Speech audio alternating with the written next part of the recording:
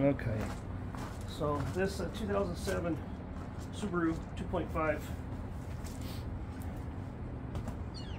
bought it from a gentleman who said his son ran into a truck. It's not a WRX, it's got a WRX in it, but this is not a WRX. So, we made a small hole in the radiator support to try and get it off the motor. To see if the motor will run. It doesn't really look like we've got a lot of damage in here. It's all cosmetic, superficial, easy, but it looks like the engine's clear. So I put a battery in it, and I'm gonna try it and see if it runs. If it runs, we'll take it off the trailer and fix it. If not, there's no point in taking it off the trailer.